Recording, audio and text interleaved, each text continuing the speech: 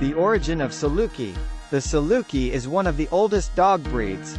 So, on Sumerian engravings, 7000 BC, one can find images of dogs strongly resembling Saluki.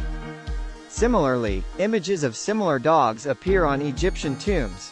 Salukis hunted with the pharaohs and were mummified after their death.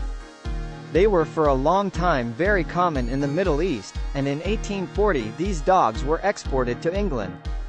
There, as in the United States, the breed did not become widespread until the 1920s, and was recognized by the Kennel Club in 1923 in England and in 1927 in the United States. Today, the breed remains relatively unknown and Salukis are quite rare. They are ranked 115th out of the 155 breeds recognized by the American Kennel Club. The temperament of the Saluki. Although they have a reputation for being aloof, these dogs are affectionate and loyal to their family. They often form very strong bonds with their owner and, as they are dogs that need human companionship, they sometimes develop separation anxiety disorder. With strangers, they are sometimes shy, and it is important to socialize them well.